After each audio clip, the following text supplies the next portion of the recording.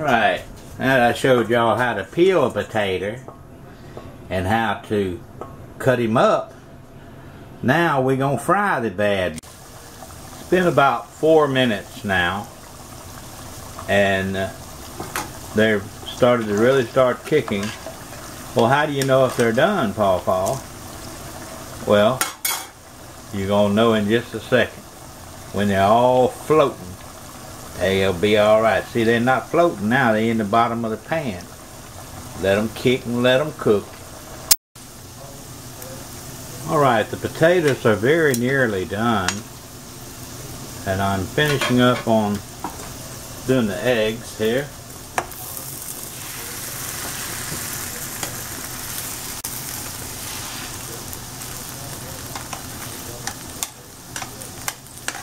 And we're going to declare that these here taters is dead.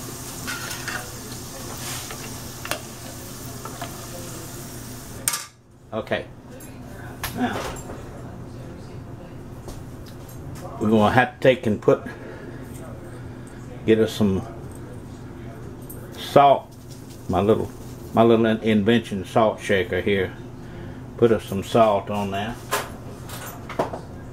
and let them drip and drain for about a few minutes while I go ahead and fix the rest of the plate up.